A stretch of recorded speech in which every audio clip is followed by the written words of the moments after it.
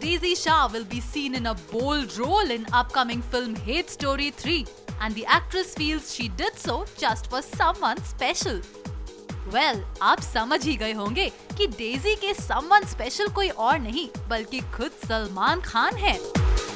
Daisy से जब film के बारे में पूछा गया तो देखिए क्या कहा डेजी ने।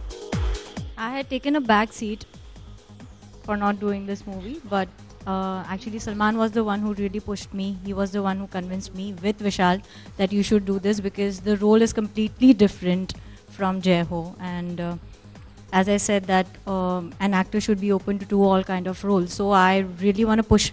This is something that I've pushed myself further. So this is not a very safe zone, but again, I wanted to try it, I wanted to do it, so I did it.